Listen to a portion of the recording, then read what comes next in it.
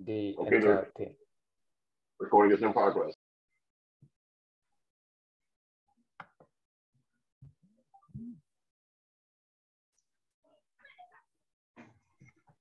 Hello, everyone.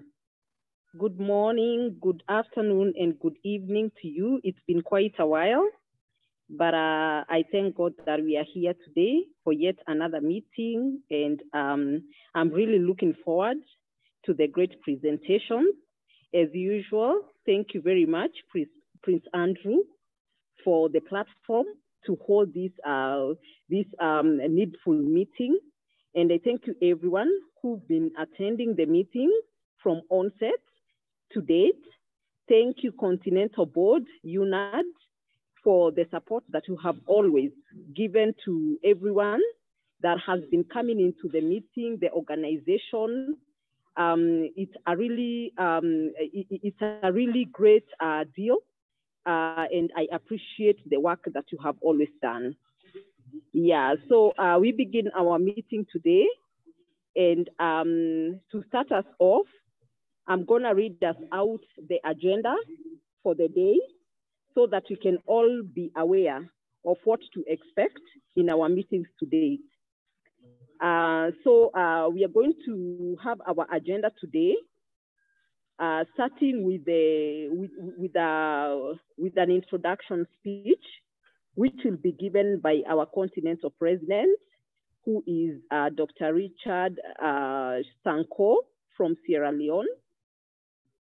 Secondly, we are going to have an introduction of our guests. As you heard today, we are expecting some guests to be with us or some new participants, and we are going to allow them to introduce themselves to us so that they can be able to participate in the meeting and feel at ease.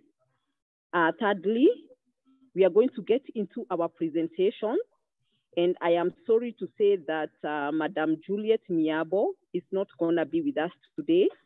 So the presentations are going to be facilitated by Queen Mother because they work along with Madam Juliet. So she's going to help us carry on the facilitation for our presentation. And for the presentations, we are going to have Madam Chiemezei Atama from Nigeria, who is gonna take 30 minutes in her presentation before we get into our Q&A. Secondly, we are going to have Madam Susan Yego from Kenya. She's gonna take us through the integration of ICT in agriculture and business. She's also gonna take 30 minutes before the questions and answer session. And lastly, we are going to have an open discussion on matters affecting the African continent. And I believe we can also even discuss, so we can start off by discussing what our Continental President, Dr. Richard Sanko, mentioned to us, whatever about the matter that is right now happening in Sierra Leone, because I believe it's affecting the entire Africa. So we can actually talk about it and see how it's gonna, okay, the solution we can come up with and how much it is affecting the livelihood of the Africans.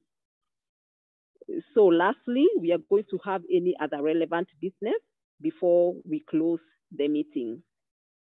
So to introduce to us the meeting today, we are going to invite our Continental President, Dr. Richard Sanko, to give us an introduction speech and introduce the organization, which is UNAD, before we carry through the agenda. So Mr. President, Dr. Richard Sanko, you're most welcome. The floor is yours. Hello, everyone. Once again, we are back in our usual Monday session. And we want to welcome everyone. I join the Continental Secretary General to welcome everyone on board, and especially the new people who join us today to understand what UNAD is about and what we are doing in partnership. And so you are welcome, and we want you to understand that UNAD, it means UnityNet Africa and Diaspora, and it means our focus is in Africa and also for Africans in the diaspora. And so therefore, our target, our major intervention is to ensure that we help to contribute to change the poor economic status of our people in Africa and ensure that Africa match up with the global trend in terms of food security, nutrition,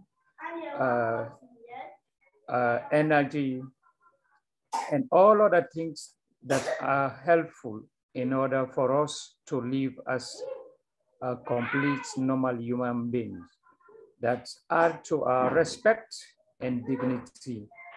That's exactly what we stand for. So therefore, we leave no one behind. We include everybody in our drive. So you're all welcome to ensure that you go through the process, make sure you listen and pay attention and be able to contribute towards the entire process. And so we have a lot to discuss today. So therefore, I don't want to waste our time. So I want to hand over back the baton to Madam Continental Secretary General. Thank you. Thank you very much, Continental President, Dr. Richard Sanko, for the brief introduction. I believe at least we have caught something from the introduction, just to know who UnityNet Africa and Diaspora are all about, or who we are. And we have our UNI leaders here, led by one Mr. Lloyd Helperty, who is one of the co-founders of UNI that actually birthed UnityNet Africa and Diaspora. And he's gonna talk to us and also just give us a brief about UNI and maybe a bit of the formation of UNAD before we kick off the agenda or the presentations that are incoming. So I'm just checking on my list if I can see any guests with us today. And we have Chiemezei Atama, who is one of our presenters, but before the presentation, I would actually ask her to give a brief introduction of herself so that we can touch base with who she is and the presentation that is forthcoming. Madam Atama, are you there? You can kindly unmute your mic and say hello to us, Madam. Wow. Thank you very much, Jen. Hello, everyone. Good morning, good afternoon, good evening. Take the greeting depending on where you are. For us here in Nigeria, is already after 5 p.m. So it's evening for us. Like Jen already said, I am Chiemezei Atama, and I'm the founding director of Equity Watch Initiative. I was here last week. And I will say that I'm already very familiar with the system, the people here, and the focus of the meeting. Having followed up for 1 week, I've been reading around all the posts in the group, and I'm so excited being in your midst. I wouldn't want to say more because some of the introduction is also part of what I will do in the presentation. Thank you very much. Thank you. Oh, thank you very much, Madam Atama, for that brief introduction. We are really grateful for your coming on board and agreeing to do the presentation so that we can get to know more about you and more about the organization that you're working with and the work that you're doing in your community. You're so much welcome. I can see one Emeran Riziki. Hope this is your first time to be with us here. Can you kindly introduce yourself to us?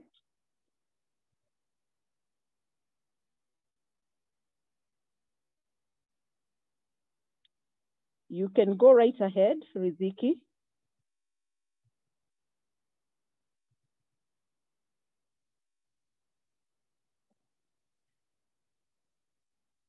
We cannot hear you, Riziki. Your microphone is unmuted, but we cannot get your audio. Okay, as we wait for her to correct her audio, maybe we can go to the next person. I can see one Marukja. Marukja. I believe this is your first time to be with us in this meeting. Kindly unmute and introduce yourself to us. Good afternoon, everyone. It's my second time in the meeting. Okay. Yes. I'm from Suriname.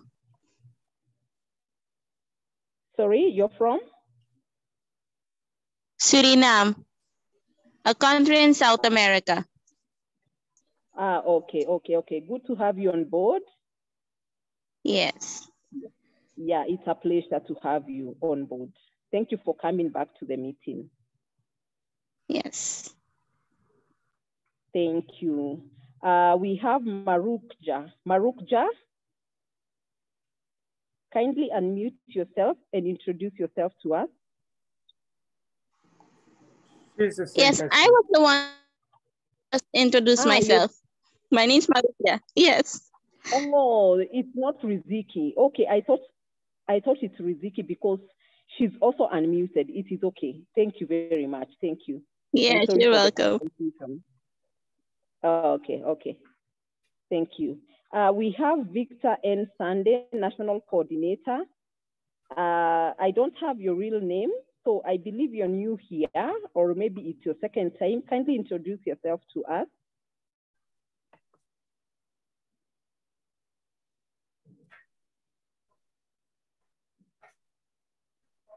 Victor N. Sunday, is this your first time? Kindly unmute and introduce yourself.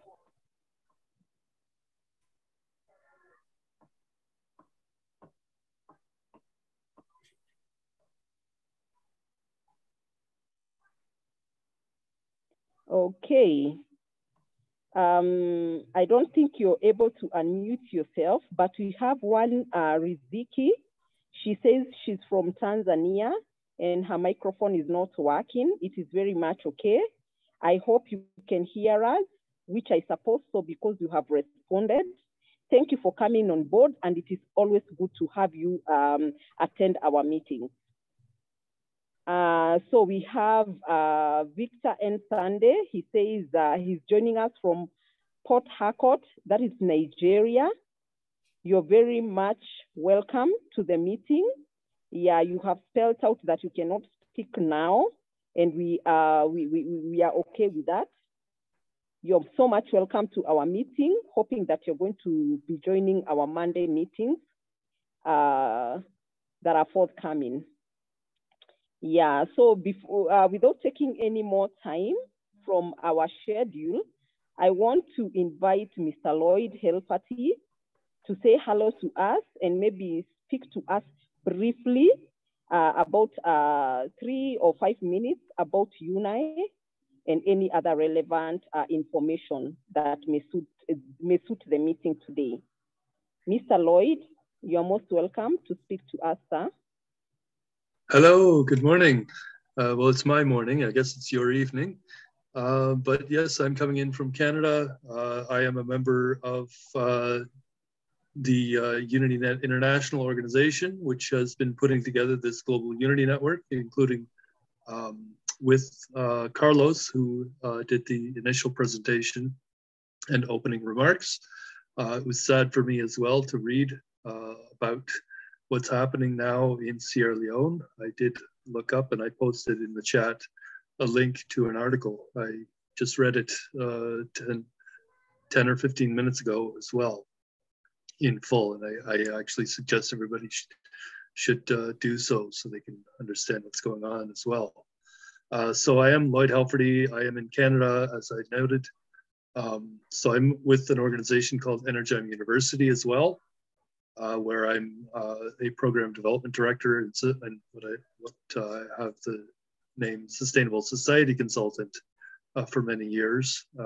So we have these solutions that we've been promoting for the sustainable development agenda, but it's been very difficult to move them forward. So our strategy has been to develop these systems of education and training, especially for local people in these local communities, so they can get the skills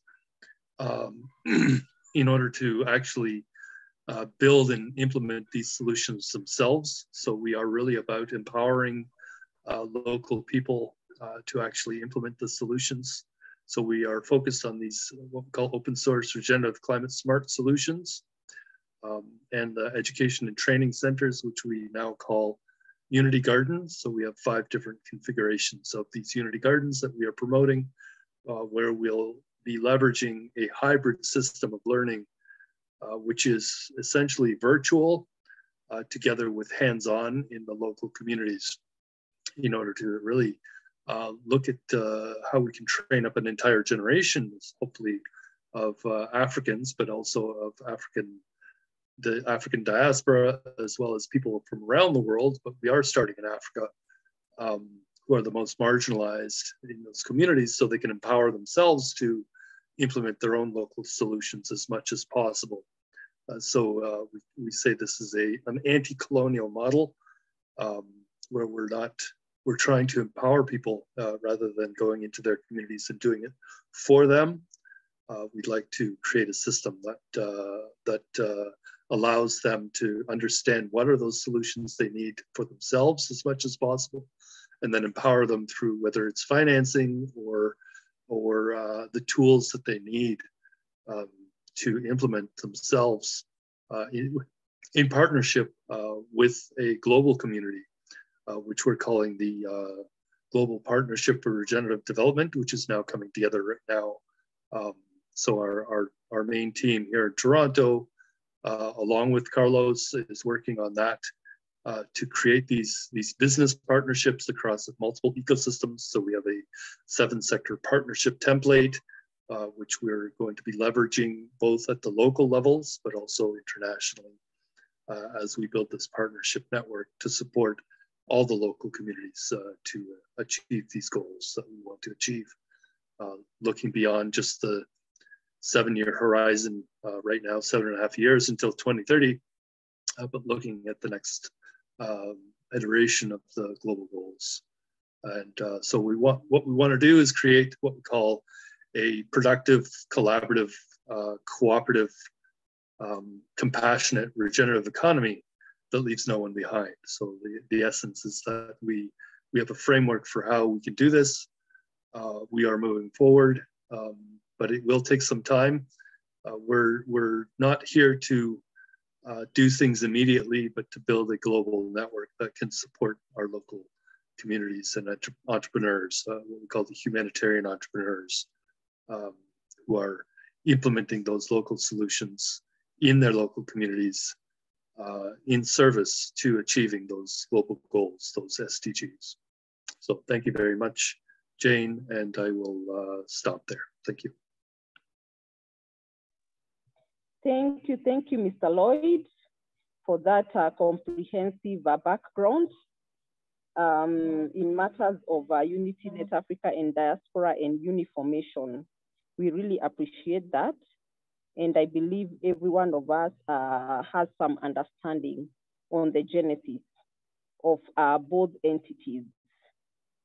Yeah, so without taking any more time on the same, I would want to get into the main agenda for the day, which is our presentation. And we are going to have Queen Mother Nina taking us through the presentation for the day. And I'm just checking whether we have all our presenters on board. I can see we have Madam Atama with us. And Dr. Carlos has her presentation just in case she may not be able to project it. I believe Mr. Carlos will be standby so that we can help out. But I know she will be able to make the presentation and screen share from her end. Madam Susan is not yet on board, but I'm going to reach out to her even as we wait upon her to come on board. So Queen Mother Nina, you're most welcome to take us through the remaining session for the meeting today.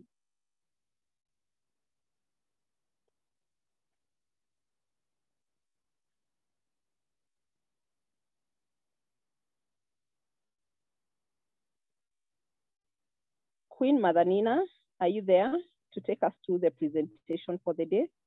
Yes, I'm trying to pull it up. One moment, please. Okay, thank you very much. You're welcome.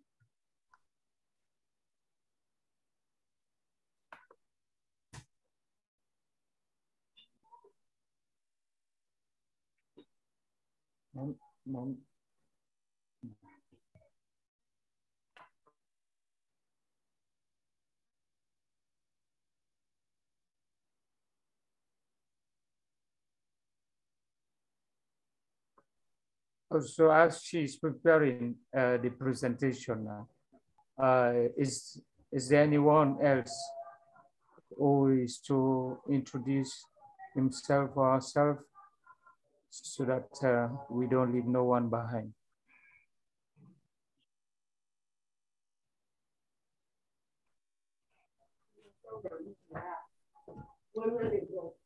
Good afternoon, all. I am John Ribangura from Sierra Leone.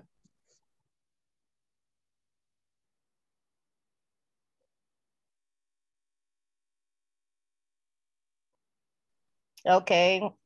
Can you guys see the presentation? Yes, we can. Okay. Yes, but I would have preferred if I share from my end so that I can manage. Yeah, that'd be great. Myself. Let's if she has the capability to share it, we should have her share it so she could go through it. Yeah. Okay, thank you. I have. Okay, so it's saying I cannot share. Is it possible to make me a host? Yes, yes. Let's try to make you a host. One moment.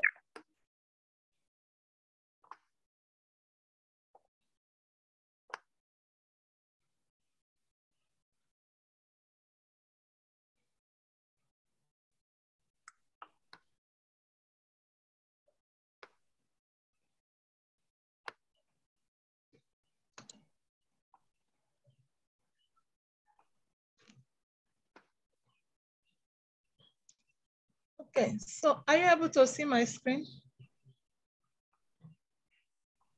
Yes, we can see it. We can see it just fine. Okay, yeah. Okay. So once more, I wish to thank you very much for this opportunity. Before I start, I would like to say sorry for the background noise you may be getting. My house is located near a small road, so the road is always busy, people passing. And because of the experiences we are having in the Southeast, every Monday is locked down, so we are not able to go to the office on Monday. So I'm actually at home, and we are going to be getting that background noise. So once more, I thank you very much for providing this platform for me to speak, to present and share what we have been working on. I appreciate sincerely Mr. Lloyd and Dr. Carlos for the opportunity for sharing the invite with me and also creating the opportunity for me to make this presentation. Again, I say that my name is Chemeza Atama and I'm the founding director of Equity Watch Initiative. Okay, so we are going to just be sharing our journey so far and also sharing with you our future plans. And as some of you may already know, Equity Watch is a registered non-political, non-profit organization that is conceived, that is conceived as a women-led organization, striving, to reach out to men, women, boys, and girls to promote gender equality and empower women and girls. And we have a mission, and our mission is to promote gender equality and empower women and girls to foster an inclusive and a sustainable future. And we are guided by a vision, which is to create a gender equitable world where men, women, boys, and girls work as partners for a better future. Okay. So as you already know, we are working in Nigeria, and Nigeria as a country, as some of us may know, has been facing a kind of gender-based violence crisis that is deeply rooted in harmful traditional practices, cultural practices, religious norms, that continue to hold women down. And this particular issue has been worsened by a lot of other factors like insurgency. We have farmers-herders conflicts, economic crisis, illiteracy, economic uncertainty, compounded with COVID-19 pandemic. And again, we have climate change, all of which have combined together to worsen the situation of women and girls in Nigeria. And it is these issues actually that started making some of us uncomfortable. And we are like, in what ways can we contribute? In what ways can we, work to at least address some of these issues and to ensure we have a better world, not only for women, but for everybody. And we have a lot of frightening statistics in Nigeria that actually speak to the fact that gender-based violence is a serious issue in Nigeria. For instance, the Nigerian Demographic and Health Survey report of 2018, showed increasing trends on gender-based violence or violence against women, ranging from 31% in 2008 to 25% in 2013, and we had 36% in 2018. This was actually before COVID-19. So if you look at all the issues that we have been experiencing from COVID-19 and all the uncertainties, all the conflicts, all the insurgencies, of course, that we should be above even 60% by now, which is 2022. This again, then again, we have this gender-based violence or violence against women and girls contributing and leading to a whole lot of other issues. For instance, Nigeria has one of the lowest rate of female representation in politics and governance by global standard, global and regional standard. In 2019, for instance, Women International League for Peace and Freedom ranked Nigeria 181 out of 193 countries in terms of women participation in politics. You look at our maternal and child mortality rate is one of the worst. We are recording 917 deaths per 1,000 live births in Nigeria. The same from child mortality, we have 113.8 deaths per 1,000 live births. Other frightening statistics are also there. For instance, when you look at the widening gender gap in ICT, National Bureau of Statistics reported that we have just about 22% of men and girls in ICT. When you look at our economic system, the injustice is also there for you to see. The report released by National Bureau of Statistics in 2020 shows that we have 82.9 million Nigerians that are poor. Some are even below the poverty line, as already shown by UN. So we have up to about 40.1% of Nigeria at that level. Okay, so if you disaggregate this data, that is the poverty data by gender, by location, you find that, you know, those in rural communities bear the burden the more. Women and girls bear the burden the more. Again, when you look at our environmental and climate issues, you find that it's also worse for women. So all these issues have made us, like I said earlier on, to start thinking on how can we put up measures that will address these issues and also make women to be on front burner in the spirit of leaving no one behind. And so we were like, what can we do? What exactly can we do?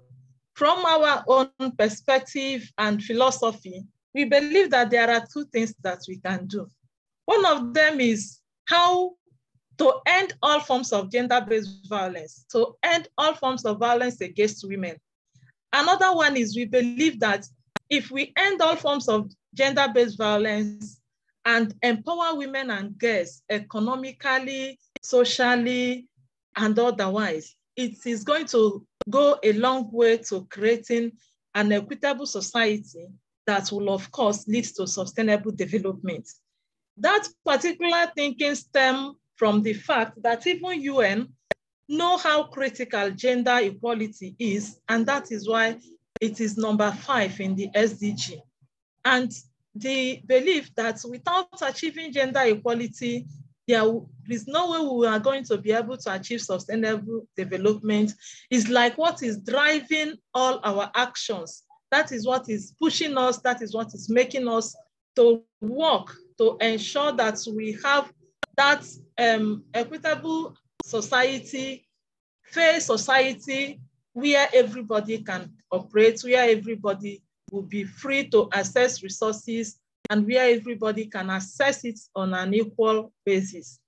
And so we were like, what can we do? And we started working around some of these issues that, some of these things that you can see here. One of our targets is education and ICT.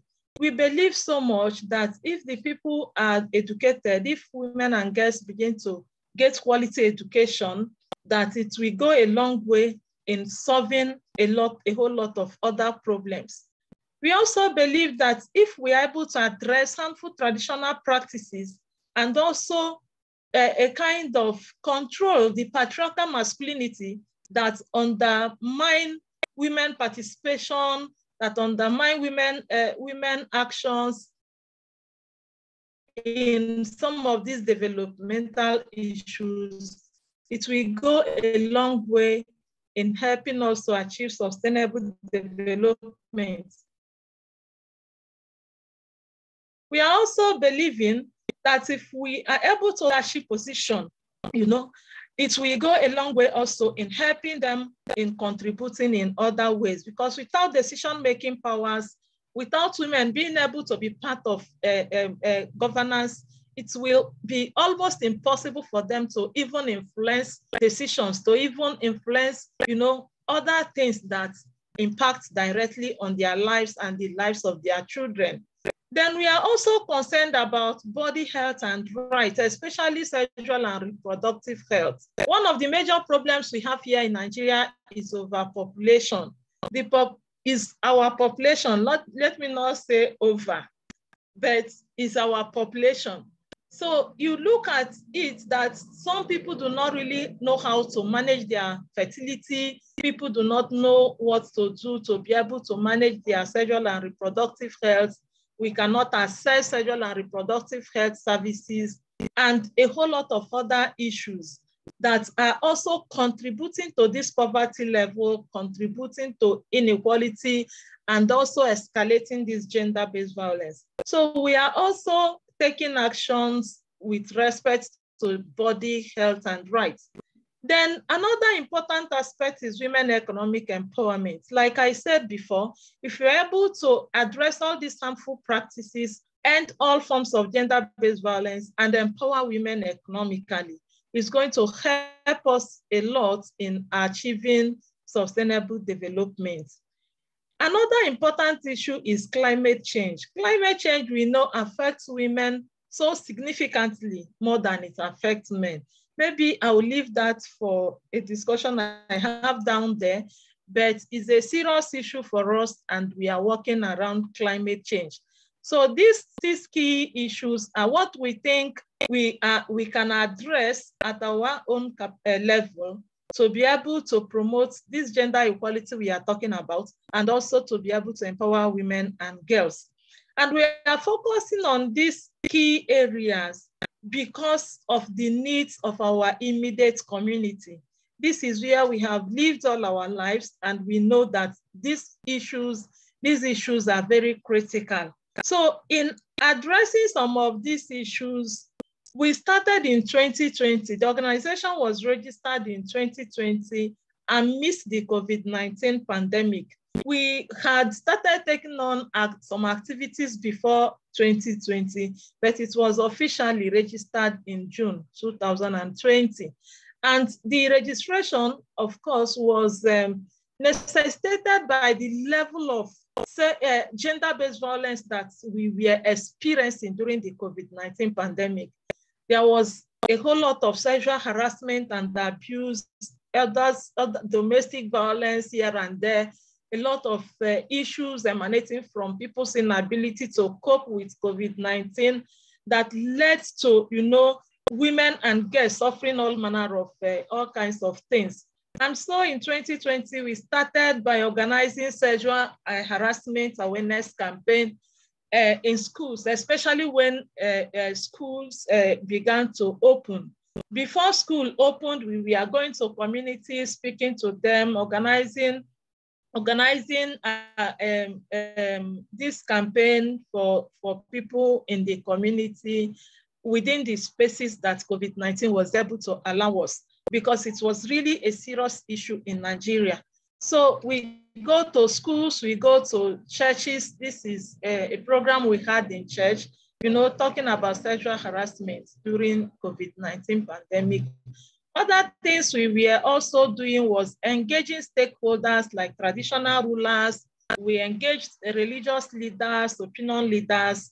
Majority of our activities we also carried out on air. We usually go to radio for radio programs to talk about sexual harassment and abuse during COVID-19 pandemic. And after COVID-19, in fact, we have leveraged a lot on radio program, television. This was a television program that we had in Enugu State Broadcasting Services. And these are all different radio programs that we have organized, reaching out to the public, discussing gender-based violence, sexual harassment and abuse, menstrual hygiene management, and the rest of them. Okay, so in all this our campaign, we started thinking about what can we do to address this issue of gender-based violence. We noticed that majority of the time, people go to police station to report. People do a lot of things trying to draw attention to what has happened to them in terms of harassment and abuse. However, some of these things are usually taken for granted here in Nigeria. People don't respect the law. People take it for granted. Our erratic justice system is also not helping issues. And so we started thinking about what other actions can we take, to ensure that we address this particular problem. And we noticed again that some of the sexual and gender-based violence also are particularly happening within people's proximity, as in we refer to it as proximity violence, because it's actually people that you trust, people that you think are your family, you think are your brothers, maybe cousins, uncles, and all that. Close relations that will always, abuse women and girls. So we started thinking about how do we address this proximity violence. we identified domestic violence, sexual harassment, child molestation, emotional abuse, and all of them. And that thinking also was strong because we noticed a lot of things were changing. COVID-19, a kind of, turned everything upside down. There were more technologies that created fewer, which created the restrictions, and people were, making their choices, which was not in tandem with what was happening, in traditional society. And people were, beginning to gain different orientations on life, about life. And in most cases, we are beginning to create their own norms. And so we are trying to get something that can align to the what we are experiencing. We came up with a set of skills that embody learnings from empowerment self-defense practices, which focus on awareness, recognizing danger signs, effective boundaries setting, assertiveness, verbal and physical self-defense skills. So leveraging on this, we started up training our members first. We got some of our members trained by a global group, which is called ESD Global. And we now started, stepping down the training. So these are some of the trainings we have organized around empowerment self-defense. Meanwhile, empowerment self-defense as a skill have actually been tested in other countries like USA, Canada, even in few African countries like Kenya, Rwanda. For instance, by next 2 weeks, some of our members will be attending another global training in Rwanda, just trying to, because what it does is to empower women and girls on what actions they should take if they are in cases of abuse and harassment. So rather than pushing it back to the government, maybe, or telling the person to go and report, you teach the person skills that the person will take in that particular process to ensure that the person is safe. So these are some of the trainings we are able to get support from one organization in US that is called Impact Global.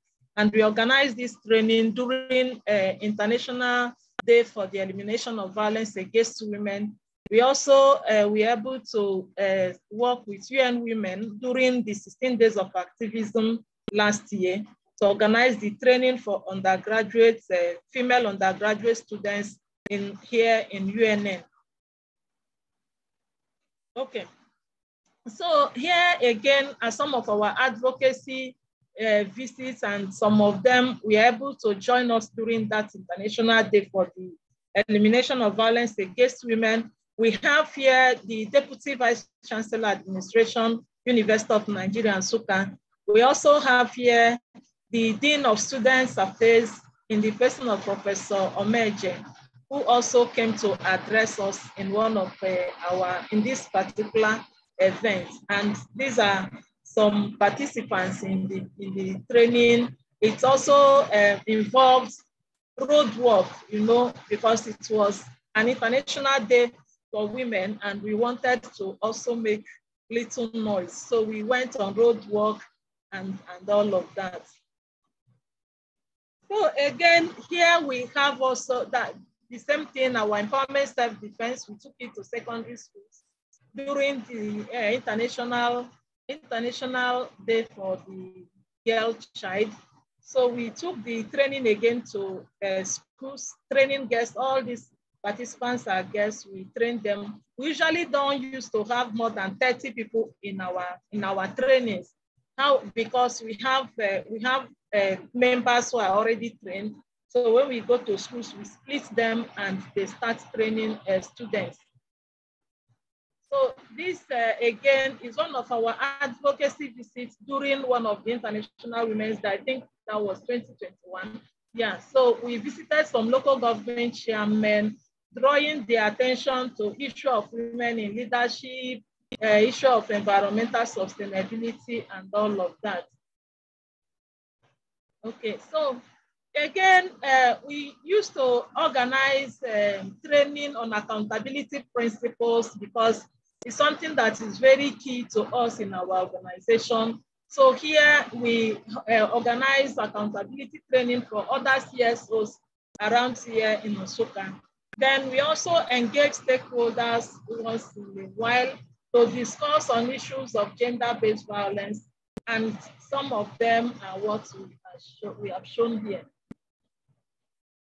We also have serious interest in peace and security because we believe that without peace and security, we will not be able to achieve much. So we need to enjoy relatively certain level of peace in our community to be able to operate well. So in this particular community, they have been having series of issues, and sometime last year, they wrote our organization to see if we can intervene in the matter. And what we started doing was to go to the community, start organizing focus group discussion for people in the community, especially the youth. Please, there is a heavy rain here. In case we are, I don't know if you're able to hear me. It's raining very, very seriously here. Please let me know if you're able to hear me. Yes, we hear you. Hello. Okay. Go ahead. We are hearing. We are hearing. Thank you. Thank you. Yes. So in this community, I said they had serious community issues, and we were invited. So what we did here was we started talking one-on-one with some groups in the community, the youth, the women, and at the end of the day, we were able to come up with strategies that we are now using to deal with the issue, and we are happy that, the issue is gradually being addressed. Right now, what we have done is after our intervention, we pulled all the youth and created a WhatsApp platform for them where they interact. We attend their meetings every Saturday. They organize a meeting for all the youth in the community every Saturday evening by 9 p.m., which I usually attend. I will always be there, you know, listening to what they are saying. And at the end of the day, we found that their major problem was poverty, amidst lack of infrastructure in the community. Their youth are basically not doing anything. They have no access road and all of that. So at a point, they even agreed in the WhatsApp platform to start making contributions to hire people to come and work on their road. Otherwise, they are almost being cut out entirely from the rest of the world. Going to the village is a tug of war because they have no access road. So right now, the youths have taken it upon themselves, despite having nothing doing. People are laboring, contributing money, and they are contributing it, you know, under our care. So they are contributing the money in an account that we created for them. So from the money, we'll be able to at least see if we can reach out to people to also help them to at least fix their road, which is a major challenge for them. And they are also thinking that if they are able to get the road, maybe they can have access to other empowerment programs that can help the community to grow. So that's how we are managing to address the issue. So another thing we are also, that is also very critical to us is the fact that we need to work with men to be able to address some of these issues. Yes, we are working to promote gender equality, and we are working with the mindset that women has been left behind for a very long time. However, we are also not ignorant of the fact that we will not be able to achieve anything even without engaging the men. So we usually organize a program that we call a program that we use to promote positive masculinity. We organize it for the boys, we organize for the men, engage them in discussions, raise some of these gender issues, tell them how they can come in, encourage them to see their partners or to see the opposite sex as partners in progress. And that's where we think that even if we bring any program, if you're able to sensitize and make them to be aware that these people are not actually coming to fight them, because majority of the time, the men around here will always think that you as a woman who is talking about gender is coming to fight them. So you have even some professors who, once you mention anything gender, they're already seeing you as this woman that is coming to challenge the status quo. So we felt that one of the important things we should do is to continue to engage them in conversation so that they will understand that we are all partners in progress. So some of these activities are also geared towards that. Then we also have another important project, which we call the Win Pass for Sustainability. And that particular project emanated because as we were going around, creating awareness, sensitizing people about sexual harassment and abuse, we also got to know through teachers in secondary schools that one of the greatest challenges that girls are having in rural community is that they don't have access to menstrual hygiene management. So many of them, we are telling us how some girls go to the extent of using leave when they are menstruating. And it was very, very, it was a kind of too much for some of us to take. How a girl could fold a leaf and use it during menstruation because they cannot access menstrual hygiene products. So we also started thinking about what we should do. And we noticed again that in addition to not even having access to menstrual hygiene management, a lot of them don't even understand, they don't have the necessary information that will help them to navigate through, to manage their menstruation. Not even only for girls, even women, because we have organized programs for mothers, we have organized for teenage and adolescent girls, and we have seen that it is a big issue. Each time we go on air to talk about it, we will always run away because of course, people are sharing experiences of how lack of menstrual hygiene management has caused them a lot of reproductive tract infections, vaginal diseases, and all of that.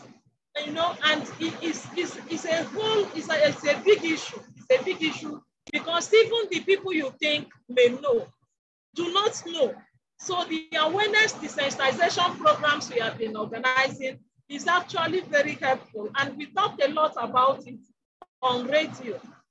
And another thing we also found in our research, in the course of researching around that issue, is how the use of pads is even constituting a lot of environmental issues. Because the ordinary pad that women use is made up of plastic. And so, as we know, plastic contains about 90% protein, and which cause a lot of environmental issues. And some of these pads, of course, will always land in the landfills because in Nigeria, we have inappropriate waste management system. So it's not even easy for people to manage their menstruation very, very well, especially when you want to talk about how they dispose of the used pads. So we realized again that the way we manage our menstruation is also causing a lot of environmental factors, which is a very serious concern for us. So in our organization, we came up with this Win Pass for Sustainability project that is geared towards making sanitary pads accessible for the poor and also combating environmental issues arising from population who are socially and economically stable but have no idea of their environmental footprint. So we go around teaching teenage girls how to make clothes bags. We talk to them on how they can manage their menstruation. Sometimes we also distribute pads if it's available, because we usually go to individuals to beg them to donate pads for people in rural communities that have no access.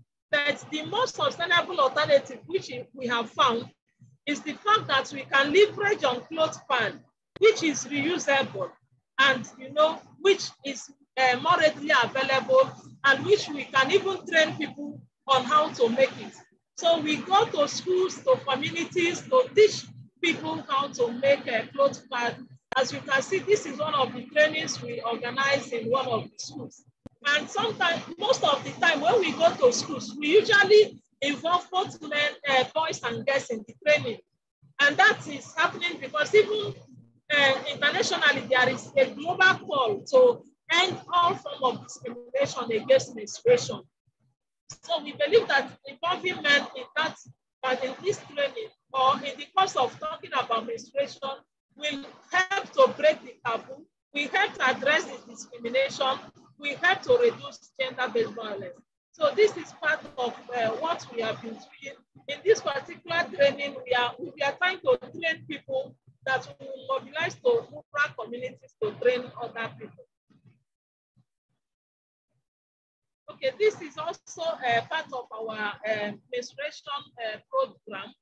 We also involve mothers because we realize that mothers are not also playing their role. Out of ignorance, out of naivety, they are not doing what they are supposed to do. Because sometimes when we go for these programs, we usually organize focus group discussion with guests. They tell us their experiences about when they had their first menstruation, their experiences about how those around them care. And one of the things, the information we got that made us to stand very firmly about this project is about how men are leveraging on, lack of information by these teenagers to abuse them, to molest them, to harass them. For instance, one student shared the experience in this particular school. We visited this school, and one of them came to share experience with us about how a girl in this school is one of the famous schools in Soka.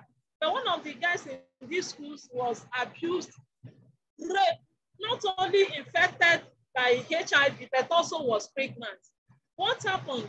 The girl was having menstrual cramps, pains that women used to experience during menses.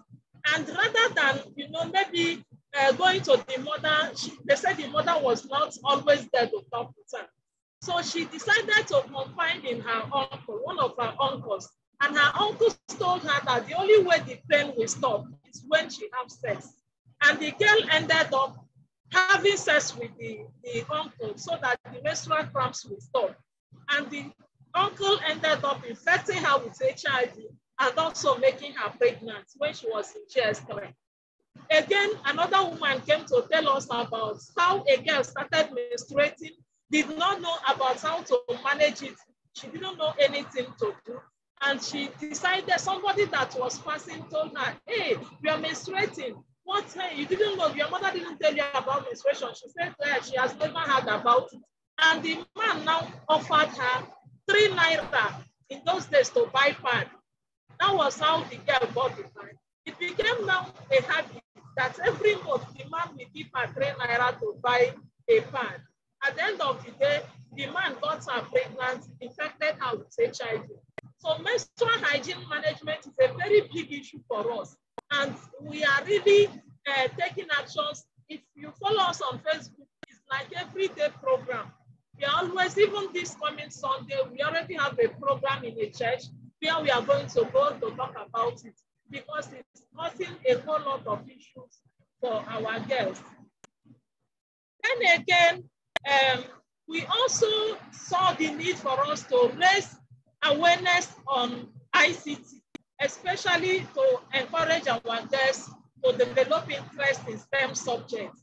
And we came up with this particular campaign, Awakening the Female Technological Giants. So we go to schools to talk to them about technology, encourage them to develop interest in STEM, and also encourage them to begin to learn ICT. And recently, we even started negotiating with our university on how they can lease some laptops to us, because some people have been coming to us to say, please, can you help to organize a ICT training for our guests, especially those that finish their junior WAEC. They have nothing doing and they will stay up to 2 to 3 months at home doing nothing. And, they say that an idle mind, is a devil's workshop. So we feel seriously that these girls need to be engaged. And the proper way to engage them is to channel their attention to ICT so that they can also, grow to be able to compete at par with other people in the society. So these are part of the work we are doing around education. We are also promoting open knowledge through the little work we are doing with Wikipedia. We promote open knowledge system and also leverage on the initiative to encourage women in ICT, as you can see from some of these pictures. Then another critical area for us, like I said, is climate change. And women and girls, as we know, experience the greatest impact of climate change, which tends to deepen the existing gender inequality and pose a unique threat to their lives and livelihood. Why is it doing that? It's doing that because majority of the women rely on natural resources for their livelihood. They also have least capacity to respond to natural hazards. Women also commonly face higher risk and greater burden in situations of poverty. And because of these issues, they are most affected by climate change.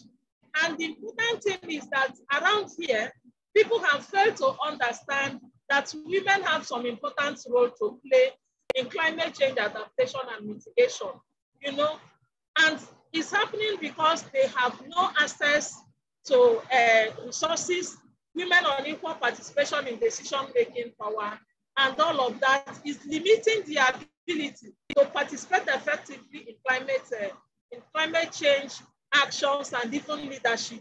So at the WIN, we are intentional in engaging women and girls in sustainable practices that will not only contribute to climate change adaptation and mitigation, but will also reduce gender-based violence and promote gender and climate justice. And so these are some of the things we started doing, thinking creatively on how we can engage women in smart agriculture.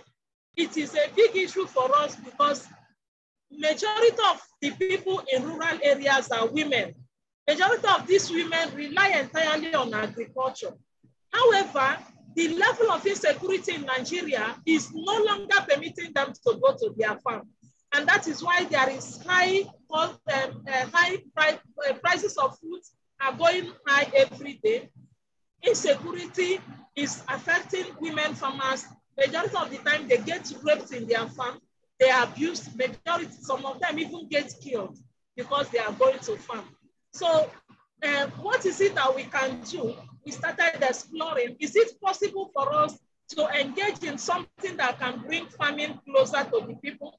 Is it possible for us to do something that can make people to produce both during season and out of season? And we thought that the best way we can do that is through smart agriculture. And so we are exploring that now. This is the first farm we have established. And we have women that we are already training in this farm, believing that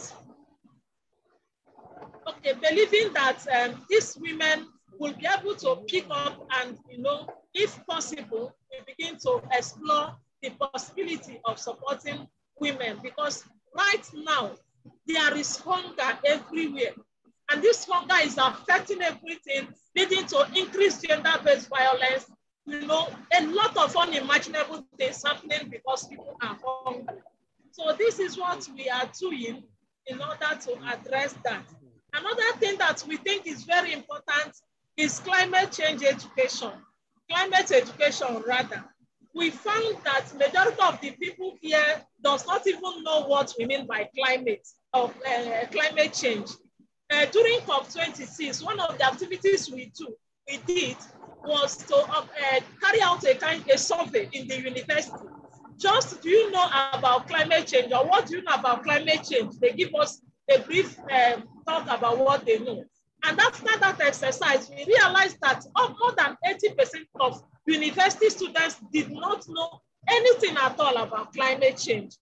And that was where we started organizing climate education for students, and even going to community to sensitize them about climate education.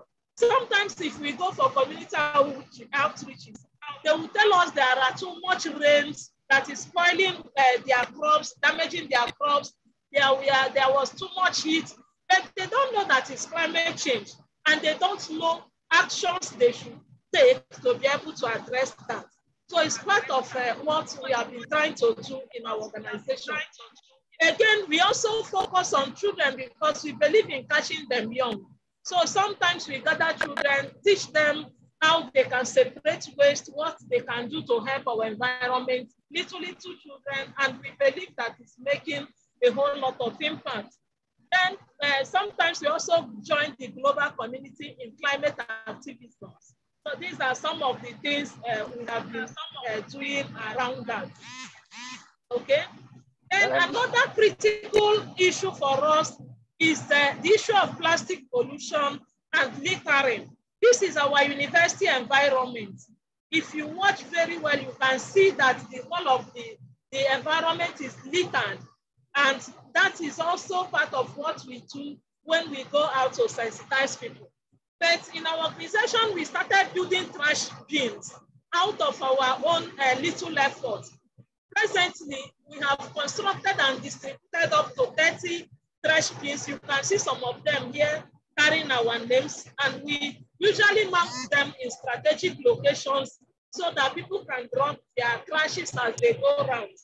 However, we have come to see that people need to really be sensitized for them to even use the trash bin, as they don't consider it sometimes. Some of them don't consider it as something they should do. They think it's like wasting their time going to put their trashes in the bin. In this place, you can see one of the cleanup exercises we organized.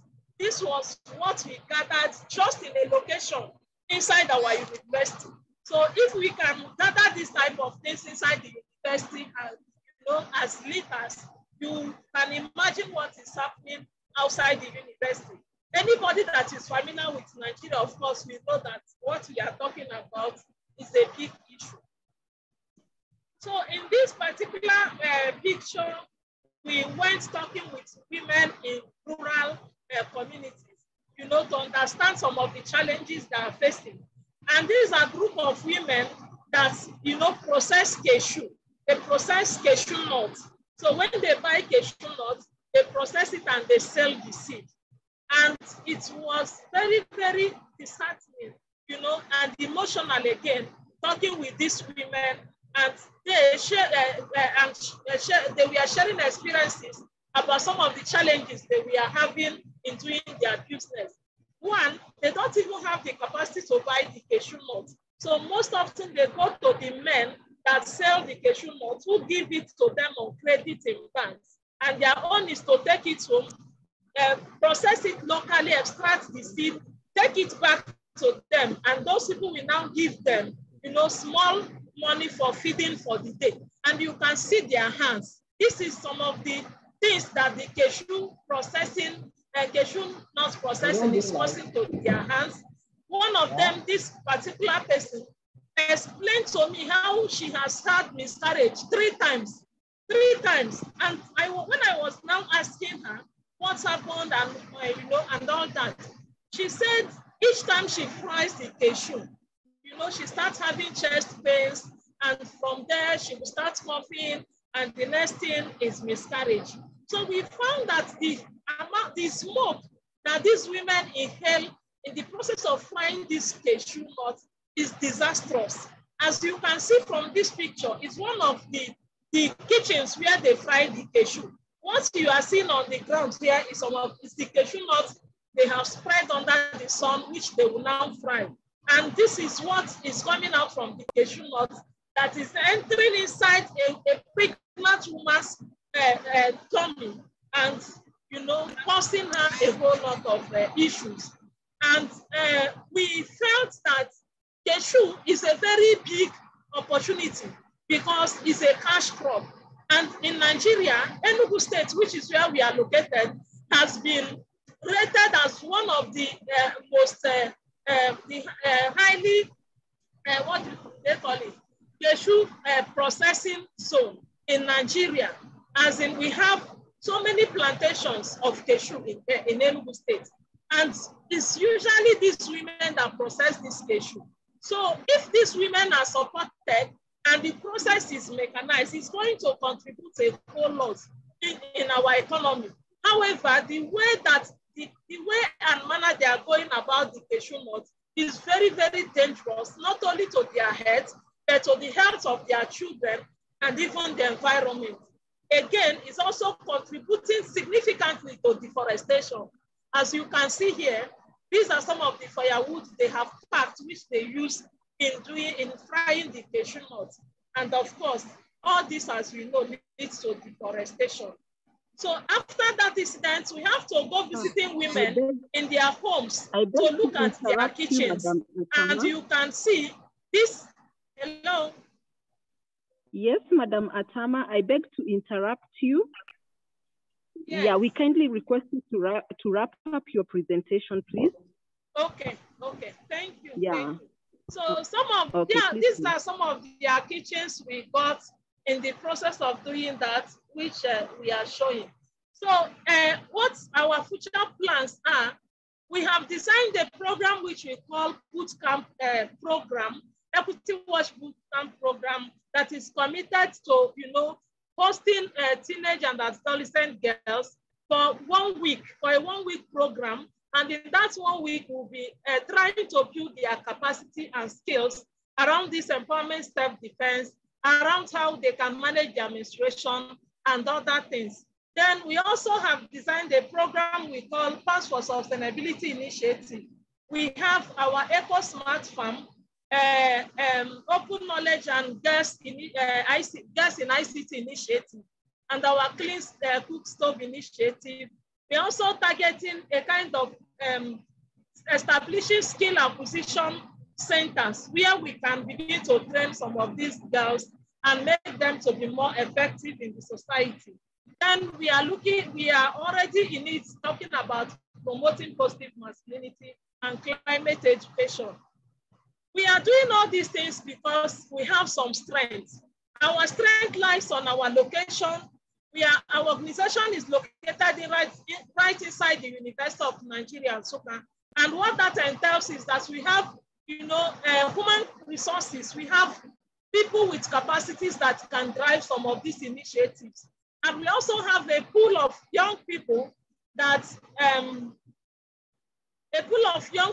are volunteering for the organization. Again, the University of Nigeria itself is also a strength for us because we partner with them and we are also negotiating with them on some other things that we can do. Our office, for instance, is located at National Energy Research Center, right inside UNN. So in terms of this EcoStove, we are discussing with them on how we can go about it to be able to impact women in rural communities. Like I earlier stated, we have strong sense of accountability. We have undergone series of trainings on accountability, and we are also stepping it down to other people. Then again, is our challenges. We have a lot of challenges. The location again is a challenge for us because of the university. We have high influence of young people in the community because the University of Nigeria is the first indigenous university in Nigeria. So we operate a federal character, meaning that people from all over Nigeria come to school here. So it makes the place, even though it's a rural community, you have a whole lot of people that are impacting the community in some negative ways. Then for the community members, we also have high level of ignorance and lack of awareness because the indigenous people are not going to school.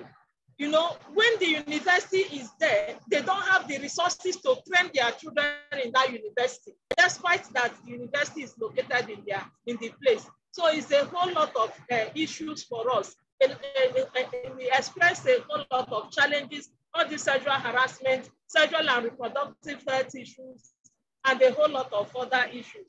The most important challenge we are facing is funding. Most of these activities I have shown you are majorly being funded by some of us in the organizations. We use our personal salaries to conduct some of these activities because we have no funding. And we also saw that we need to train the capacity of volunteers or other people that are ready to work with us. And because of the location, we don't really have many NGOs around here. Majority of them are located in Enugu, and we are in Nsukka. Nsukka is rural. So we need to build capacity of people also to be able to start out little organizations coming up to be able to do this work. And we are not getting support, the necessary support from our government. The political will is not there. Another challenge we are facing is non-implementation of policies. We have robust policies in Nigeria. For instance, we have VAT Act that was passed in 2015, which is actually putting a kind of touchlight on universities in terms of sexual harassment. But all these policies, especially those related to sexual harassment, are not being implemented. And it's a very big issue for us. We're also looking at if it's possible to get partners that can work with us in this particular project. These are our contacts, our Twitter, our Facebook, our website. Even though the website, we are still developing it, but it's already functional. But if you want to really see some of these things and if we are really doing it, you can follow us either on Twitter or on our Facebook page. Thank you very much. Thank you.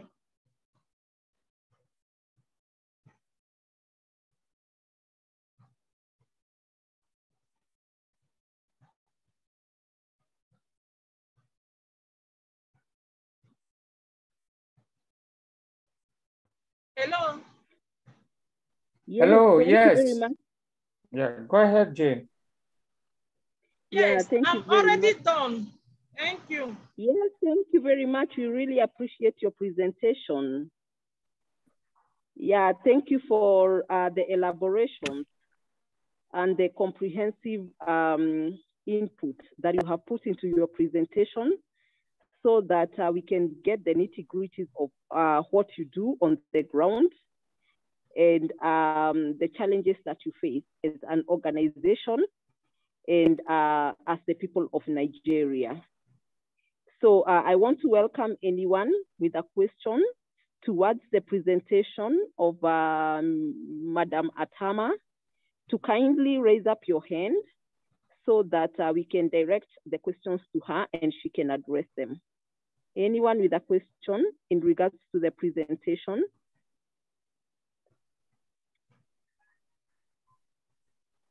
Or any additional information you may want to pass across? Well, I just want to comment in the area of gender-based violence issues. How does it look like, the issue of policy, gender-based policy system, and as to practice in Nigeria?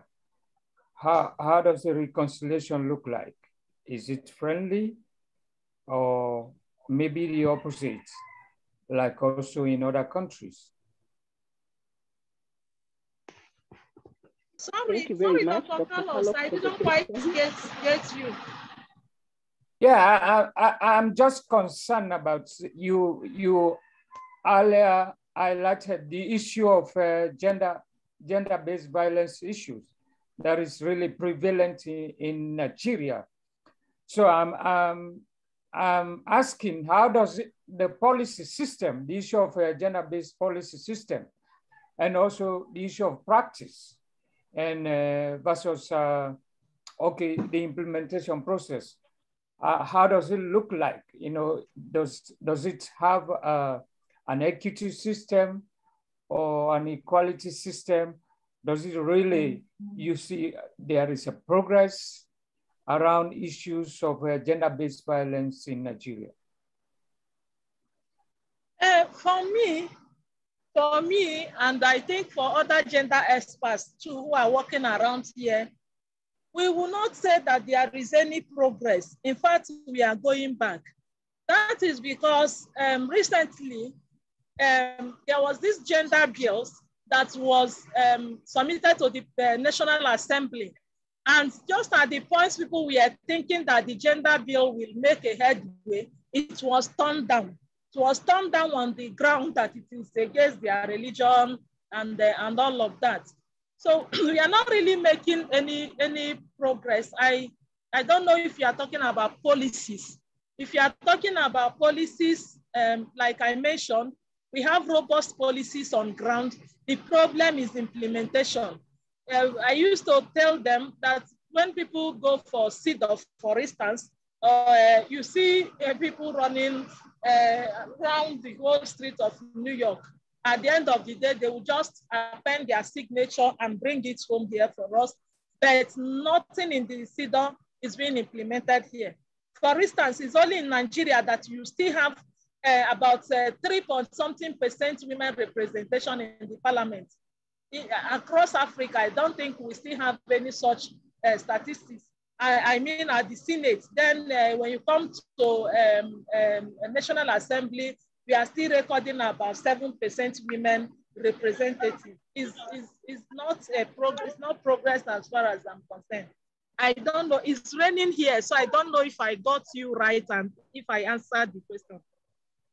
Yeah, that is right, because it's also like, but in Sierra Leone, it's a bit more better in relation to the strength and implementation of the gender policies, and also looking at the equity representation of women in public offices as well as also in private. Thank you. Thank you, sir. Thank you very much, Dr. Carlos, for your question. Yeah, anyone else who has a question directed to Adama in regards to the presentation? Hello, can you hear me? Yes. Hello? Yes, we can hear you. There is a noise Hello, on can the you hear me? background. Okay. Yeah, Hello? go right ahead. Can you hear me? Yeah, go right ahead. We can hear you. Okay, yeah, good evening from Port Harcourt, Nigeria. Dr. Tamada, that's a wonderful presentation from you. I just wanted to ask, sorry, I didn't stay all through when you started, but I think I was able to come across where you mentioned about agricultural activities you're carrying out, and then I think climate change. And I wanted to ask, how do you involve tree planting in your climate change impact activities and so on? Because for us, we are interested in mapping of the sacred sites, especially the tree planting following UnityNet activities. Do you involve your volunteers in tree planting? And then how do you get your, what type of trees, if you do, and then how can we really provide support to you? Thank you. Thank you very much. Yes, it's a very critical area for us, very important for us. We engage in tree planting, but unlike other organizations, we don't just plant any tree we see. We focus more on food trees. We believe that if we engage women in planting of what we call economic trees, it will go a long way in playing dual roles. One, it will help in climate change, and secondly, it will help in economic empowerment of the women. So when we go planting trees, we focus specifically on those trees that we know will bring money, will improve the livelihood of women. For instance, fruits is also becoming very, the prices of fruits, for instance, is becoming unbearable in Nigeria. You know, a common man can no more get fruits to eat. So we focus on those fruits in our tree planting. And that is exactly why I said that we are not getting the necessary support from our government. I remember that at a point after carrying out our advocacy visits to local government chairmen in Enugu North senatorial zone, we put up a proposal pleading with them to support us in engaging women in planting of economic trees. They kept telling us, come today, come tomorrow. Till today, we didn't get any single support from them. And some of these food trees are very expensive to buy. Sometimes a quality one could go for 2,500, 3,000 naira. So it's only when we get support or people donate that we go planting. But that is what we are focusing on, food trees. Thank you. Okay, thank you very much. Do you mean that you don't engage the volunteers in a tree planting campaign, maybe at specific times, so that maybe such trees could be mapped, the site for such trees could be mapped, and then you know, make sure that it is sustained, and so the activities are sustained.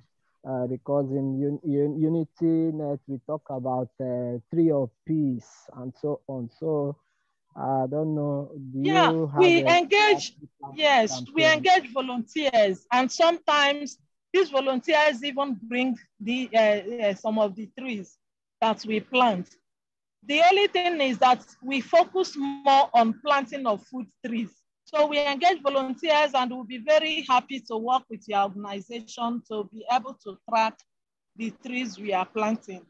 We maybe if I get your contact, we would like to reach out so that we discuss on how we can go about that. Thank you.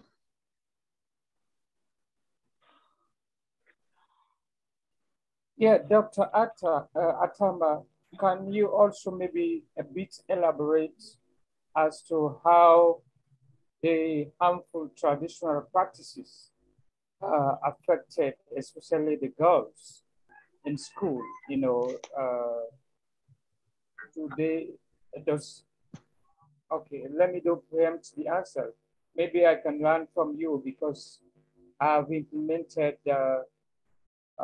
and still implementing issues of around harmful traditional practices in Sierra Leone, and together with women organizations in Sierra Leone. But maybe how are you doing it to ensure that we have the girls in school and they finish school? GM, that is female genital mutilation, child marriage, widowhood practices, and what we call toxic, because some of the masculine ideologies that are toxic also helps in perpetuating some of these things. So how we go about it, like I have explained before, is that we try to find the root cause by engaging traditional rulers, by engaging religious leaders, by engaging opinion leaders. We feel that these people are very critically addressing some of these norms, because they are systemic. Because they are systemic, there is no amount of intervention you will bring that will help to address it unless you tackle it from the roots. And one of the painful one that we saw, especially during the pandemic, is how some families were giving out their children in marriage so that they can reduce the burden of hunger in the family, you know, by reducing the number of people eating, and also thinking that the man that they are giving their daughter will be able to support the family. So it was a big issue. Majority of the women actually, because of sexual and reproductive health issues, lack of access to contraceptives and all that, you know, especially the teenage ones, got pregnant during that COVID period, and it made them to go out of school. So in so many schools we went to, they kept giving us statistics of number of guests that did not return to the school after COVID. And we think that if these people have the required knowledge and information and access to services, it shouldn't have been like that. So some of these are the traditional, the harmful traditional practices that we have identified and that we are working around.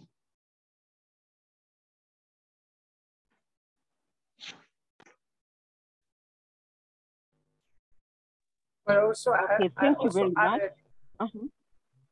I also added on yeah, you can go on, Dr. Carlo. I also added on the notice, if you maybe, okay, in relation to your own ways of doing things in order to address or mitigate this one.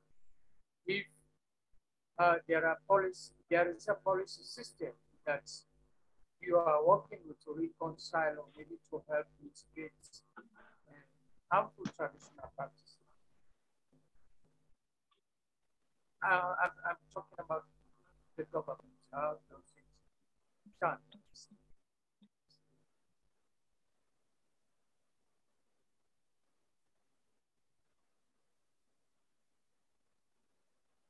Sorry, is that question for me? I can't hear you very well. I sent it already on the chat. Okay, okay, sir.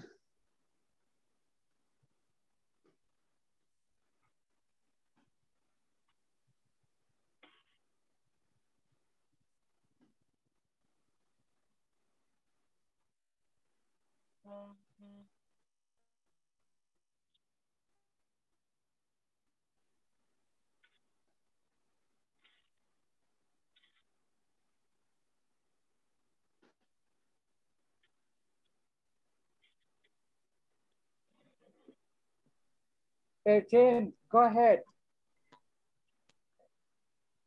Oh, okay. Sorry. I thought she was supposed to attend to your question on the chat, but it's well and okay. Anyone else with another question in regards to Madam Atama's presentation?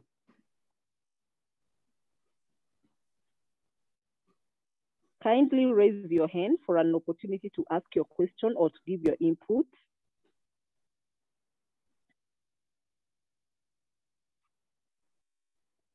Anyone before we go to the next presenter? Okay, if there be no one, thank you very much, Madam Atama, once again for making this comprehensive presentation to us and for giving us an understanding of the situation on the ground when it comes to the women and the girl child in Nigeria. We really appreciate that. Thank you for also answering the questions that were brought forward by the participants and answering them so well with so much understanding. We really appreciate you and the work that you're doing to the women and the girls in Nigeria. Thank you, Madam Jane. Yeah, keep up the great work, and I believe that you're gonna have partnerships and collaborations so that you can push this work forward and even reach the many communities that are yet to be reached. Yeah, so we go to our next presentation, and I believe we have, most welcome. We go to our next presentation, whereby we are going to have Madam Susan Diego from Kenya, who is going to make a presentation on ICT integration in agriculture and business. Madam Susan Diego, I hope you're ready to make your presentation. And I believe you had requested us to do a screen sharing or project your presentation. And your presentation is with Dr. Carlos. And I believe he can help us project it. If you don't mind, Dr. Carlos. Madam Susan, are you there? You can come through. Yes, thank you. Thank you so much, Madam Jane, our able president of UnityNet Kenya chapter. I'm sorry, and thank you, the CEO for UnityNet Continental, Professor Loy, together with with Andrew, Prince Andrew, and our Continental President, Dr. Carlos, and also all the participants for today's UnityNet meeting, UNAD meeting. I'm sorry I've been away from this for long because we have been so busy with so many activities, ASK show that ended yesterday, and many, many other activities. So we couldn't have found time to be in this forum. I have this ICT program. It's quite a long program, integration of ICT in agriculture, business, agriculture and business, and even trade.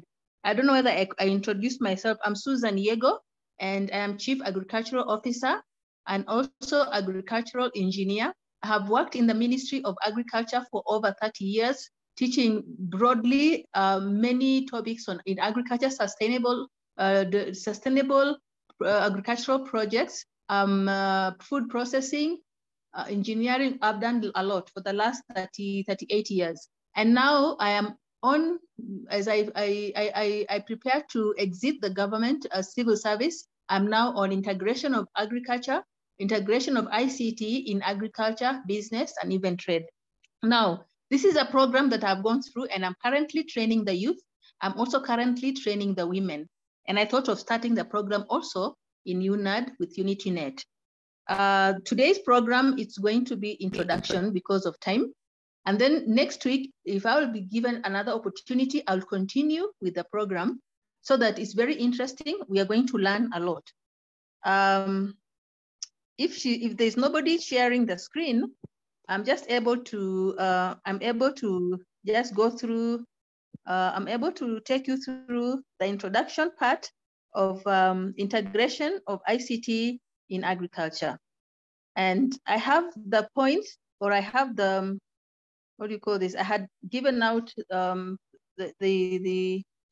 what I was going to present. I'd given out to Madam Jane so that she can be able to, because I don't have a computer right now. My computer is busy somewhere. I'm using my smartphone. Okay, so we are going to go directly into what is ICT. ICT actually has so many, it has terminologies that we need to get to know. And after we have known the terminologies, most of us do know them, but it's good to take you through them so that we may be able to, you will come across these terminologies here and there. And because of that, it's good for us also to just go brush them just kind of briefly, okay? So what is ICT? Integration of ICT in agriculture. What is ICT? To you, what is ICT? ICT is information and communication technology. This is an extension term for information technology that stresses the role of unified communications and the integration, telecommunication, and computer. Yes, thank you. Thank you so much for sharing the screen.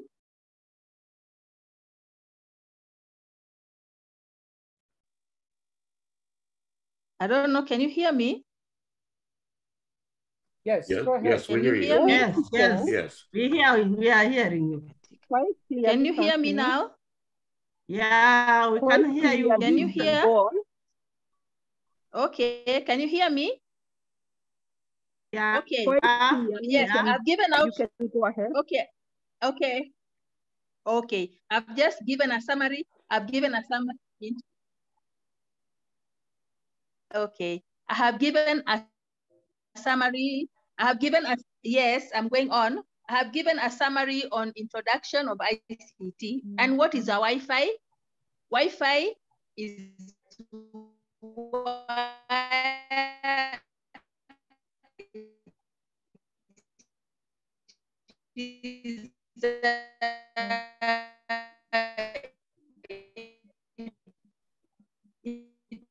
means wireless fidelity.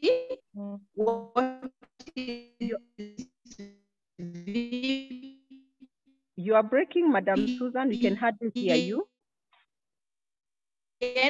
Virtual private network. What is APN?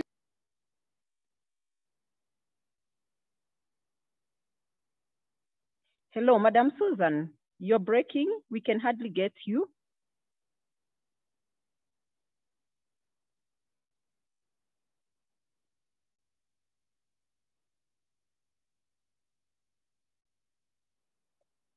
Hello, Madam Susan. Can you hear me? There's a disconnect on your end.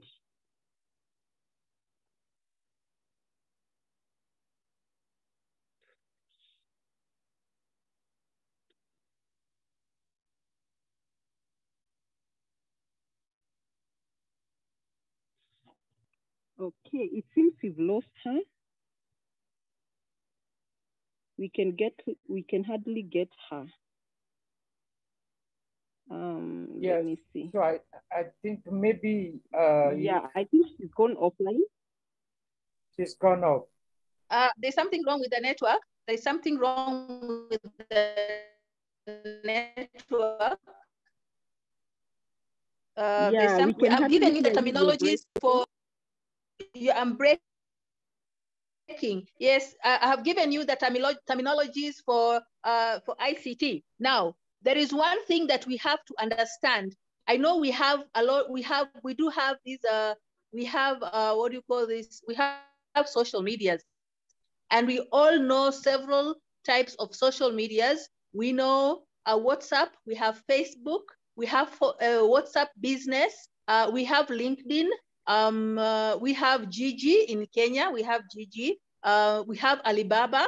So we have all these kind of social medias where we can buy and sell products. Now, I am going to talk about integration of this agriculture. How do we integrate agriculture and ICT? You know, we have farmers who grow crops, and when they get their products and they have to travel far to go and sell their products, you know, like literally, it costs a lot of, like now the fuel, that cost of transport has really gone up, and the products or the farm products will increase in price due to the rise of the fuel that's going to be used for transporting the potatoes, vegetables, fruits from one point to the other.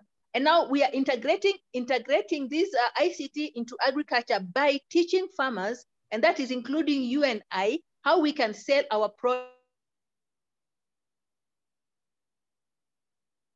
products online using social media like WhatsApp, linking Facebook and WhatsApp. We can advertise our products. We can use social media to advertise services, and also we can go to Gigi and be able to advertise our services. Now,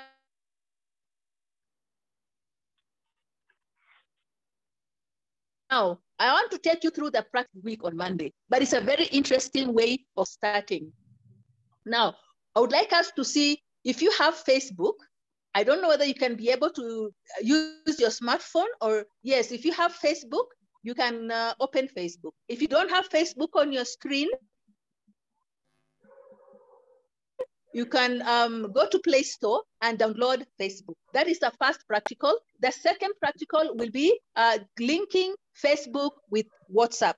After linking Facebook with WhatsApp, we are going to advertise our products. It doesn't have to be agricultural products alone, because this is agriculture and business. You could be having, and you could be an SME, and you have a small business that you are running.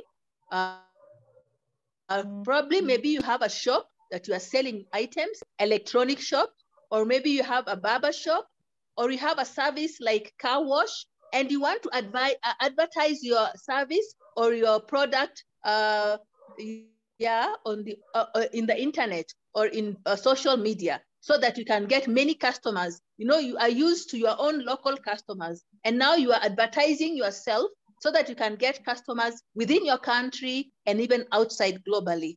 Then we are going to open Facebook and also link it up with WhatsApp. And we are going to go through that first practicals. Therefore, if you are already on WhatsApp page, please go on your WhatsApp page, click on WhatsApp. Click on WhatsApp. If you are there already, you will see 3 lines on the top on your right. You will see 3 lines on the top on your right. Click on those 3 lines. Click on those 3 lines, and then see a word written menu. After the word menu, you'll see your name as you see it in profile. Then you'll see some other words written below their pages. If you can see the word pages, click on pages, please. click on pages, because now I am already introducing you to agriculture, integration of ICT in agriculture. Integration of ICT, we are integrating now, and we are trying to register our business online. Now you have already clicked there. Can you see something on top there written create? Can you see create? Can somebody just give me a response to know that I am there? Can you see create on your WhatsApp on top?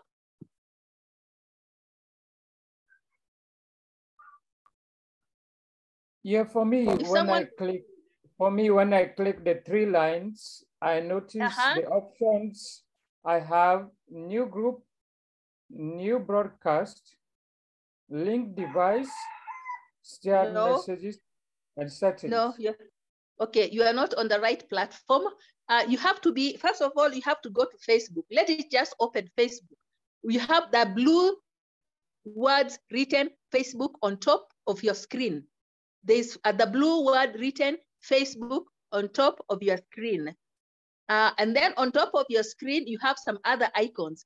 But on your right, as you are seeing your screen, on your right, there are 3 lines, not dots, but 3 horizontal lines, 3 short horizontal lines.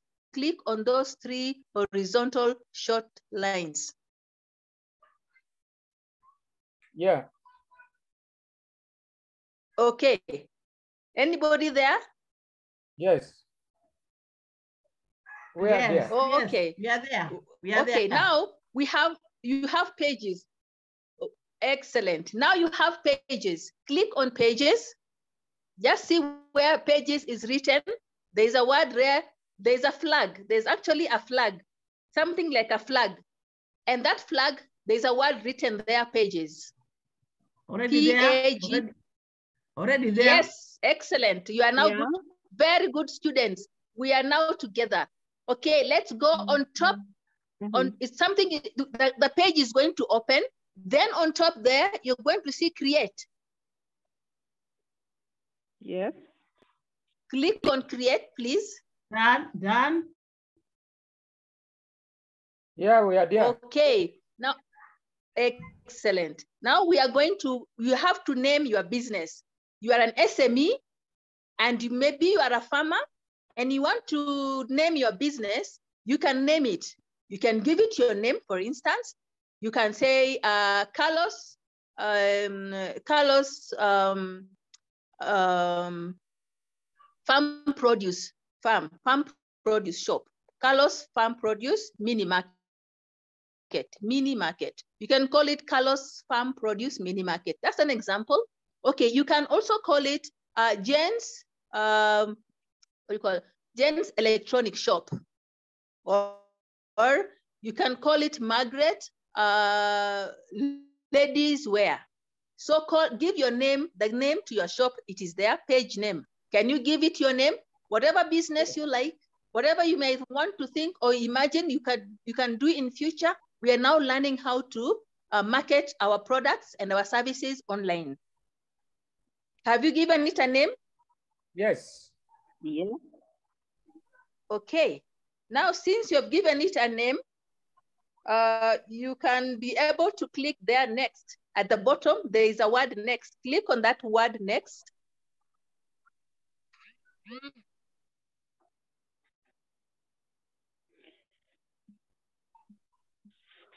Another page will open. When that page opens, on top there it's written what category best describes your shop. Now, let's have one person to give us what he has chosen. What have you chosen, Professor Carlos? They said my name is not accepted. What is your name of the shop? Someone else? Can somebody else speak up from there? Someone else? Grocery store. What? Grocery store. Okay, what? Yeah. Okay, what is your name? Yeah. Ruth's Magic Shop. Ruth's Magic Store. Okay, Ruth's Magic Store, okay? Shop. So we have Ruth Magic Shop. Yes. Magic Shop. Now, since we have okay, Ruth Magic Shop, and then on what category best? What do you sell in your Magic Shop, Ruth? You should write there. What do you sell? Hey Ruth, what do you sell in your shop? Ruth? Glossaries. Glossaries. Okay, glossary now and in that box, you are going to write groceries. Yes, write groceries there. Write groceries. Yeah, it's done. If you write groceries, if you write groceries, you will see wholesale groceries. You will see supermarket, convenience store. You will see supermarket. You will see superstore. You will see a lot of other words coming in there. Okay, so you can click. What does yours show, Ruth? When you start clicking, when you start writing grocery, by the time you reach GROCE, you will find other things appearing below there. Click on any one of them. You can either click on supermarket, convenience store, or you can click on you can click on supermarket, convenience store. You can also click on you can click again on wholesale groceries. You can click up to 3. Then write again the same word groceries. Something else will appear. Something else will appear there below.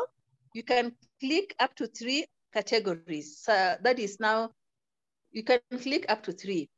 And when it appears there, you click and then you go to create at the bottom. You see there, you can click either 2 or 3. Now you can have it as a superstore. After you have done, you have supermarket, convenience store, wholesale groceries, and superstore. Now you have, that is what you are engaged in your shop. At the bottom there, you click create. And once you click on create, are you there? Someone else, whatever product you have written there, if yours is a shoe shop, you have to write men's shoes. And then as you write men's shoes, you'll see the categories are flowing below there. You can click on one of them, it comes in the box. Then repeat again, men's shoes, and another category will come. Click on the next category until you have like 3 things appearing in that box. Then click on create.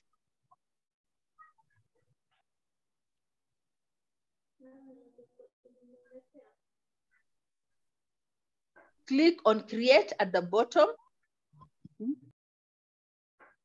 Has somebody gone through there? Have you reached there? Any problem on the way? It's giving us, it's giving me contact, location. Very good. Now, as it gives you contact and location, unawasha ile juu, there's something written website. Don't click anything on website. On contact, you will write PO box. If it is address, you write PO box. And then also where you come from, you write your town. And then as you go down there, you write your code, you know, PO box code. For Nakuru, it's 20100. You write for Kericho, fill in all those details. And then at the bottom, you are going to create next. Yeah, we also ask for phone numbers, contact numbers.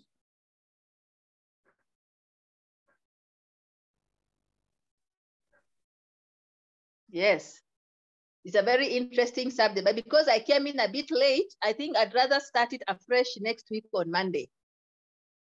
I beg to stop there, but you can keep on going down until I'll give you the instructions. I have the instruction manual. We're going to learn so many things on how we can create, how we can open up these social medias. We have always been using them for friendships or just getting messages of wishing others happy birthday and all that. But now we are going to use social media for marketing our products and marketing our services. And then from there, we are going to go to the next package, and that is going to be, we are going to go to, Gigi, how to create Gigi, and how you can also be able to register your business on Gigi. And we are going to get instant. You're all actually going to get instant response from all your friends in WhatsApp and Facebook. And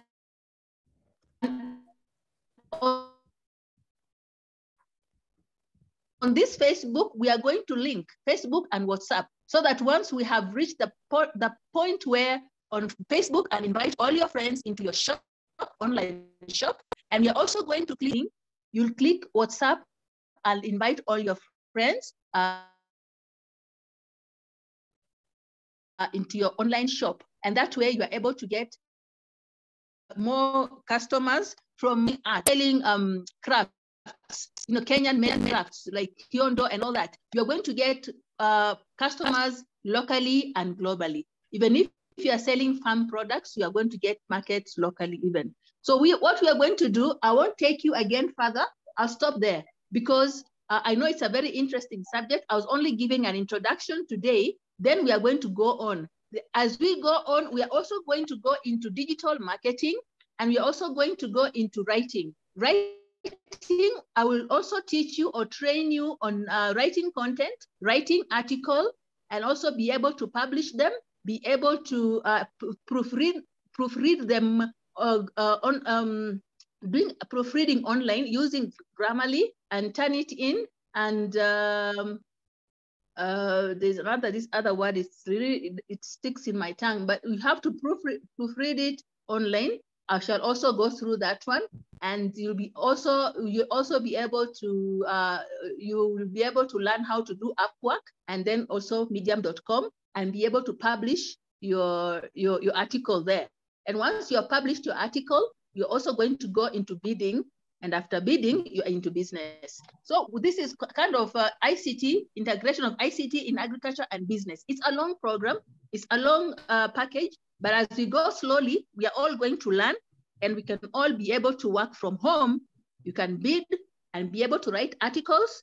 When you're given an article to write, you can Google and get some content from the Google and rephrase all that article and be able to proofread it and also correct grammar online. And you are able also to send that article to the client, and you can earn. The other thing is also writing an essay, and we shall go through that one, but this is going to take quite a long time. It's a process. So I'm going to stop there. With your permission, let me stop there so that next week or the other weeks to come, we can continue with Facebook, but you can continue practicing until you reach a point where you are inviting your friends. And you're also going to download the pictures of your products. It will reach a point as you are working on your Facebook, you'll see some commands telling you now, download pictures of your products and copy paste them on the wall. And as you go on, you'll find that it's not a very hard process, but we can go on next week and continue. Thank you so much for listening. If there's any questions, you can ask. The second practical will be Gigi. Okay, thank you very much for the opportunity that you have given me to give you introduction. This is just an introduction. Wow, thank you very much, Madam Susan. That was very interactive and very interesting. Yeah, we've not had such a session for a very long time, whereby we are interacting with the presenter. And this just wowed me. Yeah, looking forward for the next presentation, whereby you're going to take us deep into the integration of ICT in the various businesses that we are engaged in. Any question anyone may be having in regards to what Madam Susan has introduced to us today? Or any request you may want to make to her before the next presentation so she can have time to work on it? Yes, first of all, thank you so much, Madam Susan, For me, I'm really impressed, and I believe everybody is really impressed with your presentation. And a lot of us learn a lot from this process today. I believe some of us it is new, and some of us it is like a practice or a reversal. So, but I want to ask that this particular session, I want to appeal to the rest of the UNAD team for this particular session to continue, because this is key for us, that the UNAD team is going to utilize all these functions that are very, very rich, that will help the use of the internet system to ensure that we'll be able to present smart programs and be able to interact and develop smart programs. So this is very, very important. And as we all know that our core program, our core focus is promoting climate smart agriculture. And that is really promoting food sufficiency, food security. And this is very, very great. So therefore, I want to appeal that this one, it continues until we have the end of it, so that people have the foundation, they have the headway for us to be able to manage our information and be able to utilize it for UNAD as well as also our various organizations. And then in turn, we can also be tutors to the community people, to other organizations in our countries where we are. Thank you. This is really, really educative, and keep it up. I enjoyed it.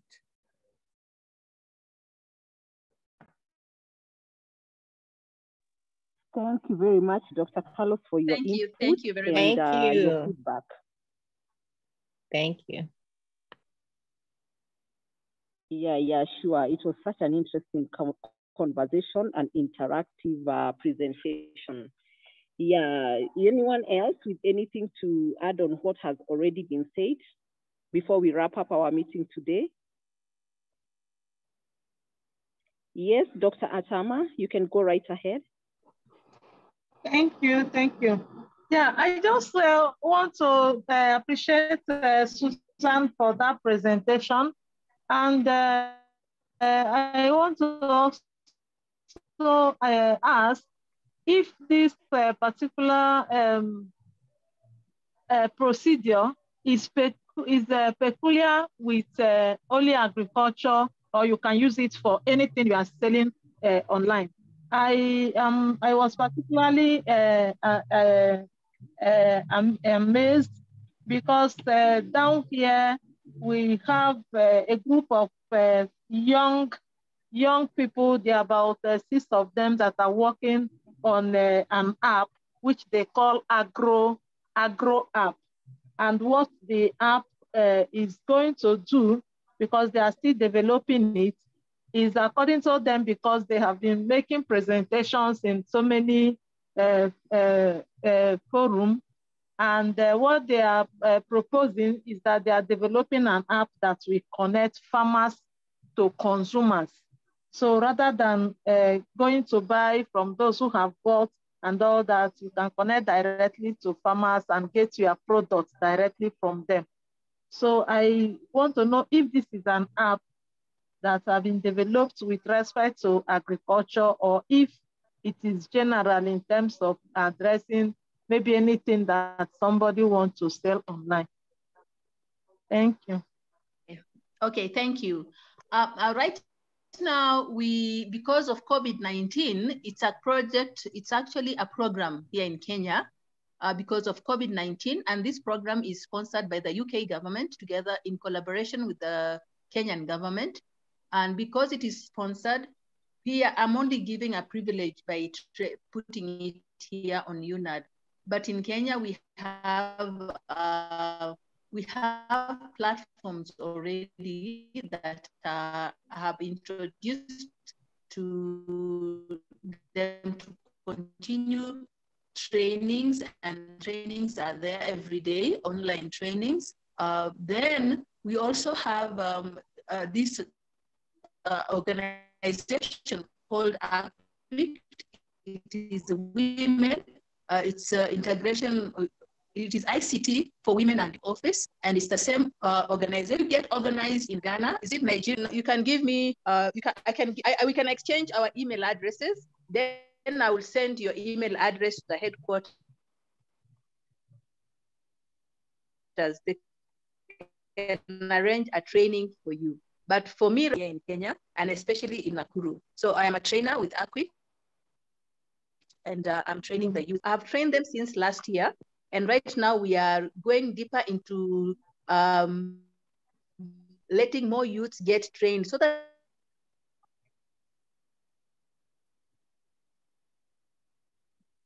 when they close school, they are in the campuses. And when they are on vacation, they are only doing assignments for the campus, but they don't have anything extra they can do. So this is a program that has been created for the youths and below 35 years so that they can have something to do at home and also get an income at the same time.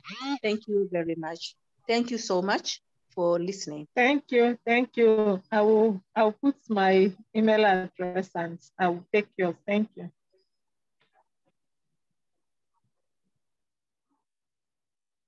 Okay, any other question or any other person who may be having something to add on to what has already been said?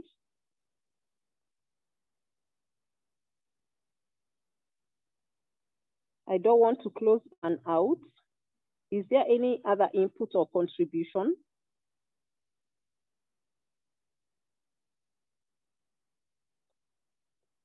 Okay, now we have come to that time whereby we wrap up our meeting for the day. But I'm going to invite our Continental President, Dr. Carlos Sanko, to give us the wrap up for our meeting today, awaiting for our next Monday meeting, which I believe shall be very interesting. And we are looking forward to learning so much from the presenters that are going to come on board. Dr. Richard Sanko, our Continental President, you're most welcome to help us wrap up the session. So thank you so much today. Thanks to everyone who participated throughout this wonderful session. I believe it's very, very educative. All of us learn a lot